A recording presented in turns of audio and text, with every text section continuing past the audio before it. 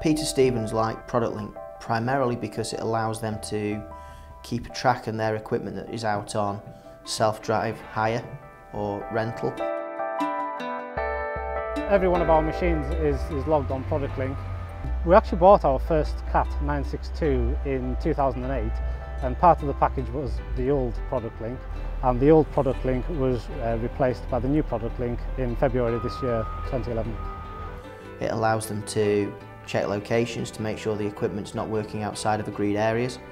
It allows them to capture the hours usage of that equipment, make sure it's not working outside of allowed or agreed contract hours.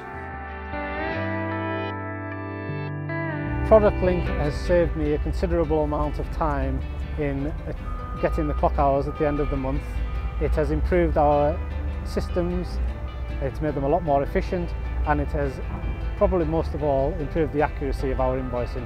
We can work out start and stop times of it, so how many times it's been started and stopped in a day.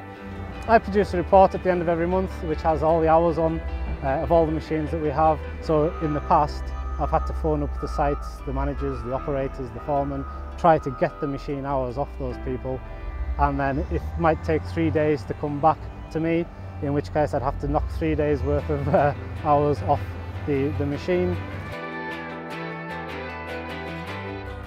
Because we work nationwide, the machines do move from site to site, and we use external low loader companies, so we don't move machines ourselves. It's useful to know when a machine is actually moving, because it isn't always moving when the low loader company tells you.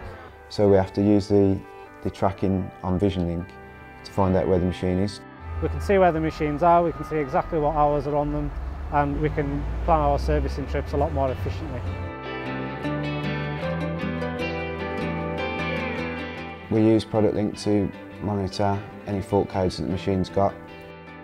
The fault code side is really tells you what the machine is doing without actually being there.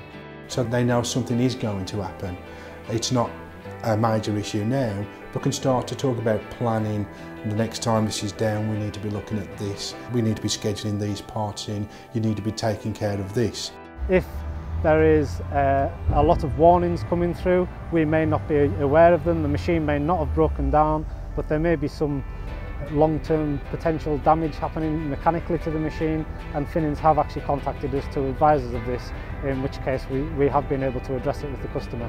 Finnings head office emailed our local field service depot to tell them that on one particular site a few of the machines were actually coasting in neutral, so when they're not engaging in gear, it could cause long-term damage to the machine mechanically. Specifically, one of these machines has been reporting coasting in neutral events. Again, we're going to go forward and advise that, and maybe offer some form of a training. I emailed the site manager to let him know that either one or all of his operators were knocking the machine into neutral and coasting it. He found out that it actually was a generic problem. It wasn't one specific operator, so he could have a general meeting with the operators and ask them to keep the machine in gear, thus averting a potential breakdown in the future.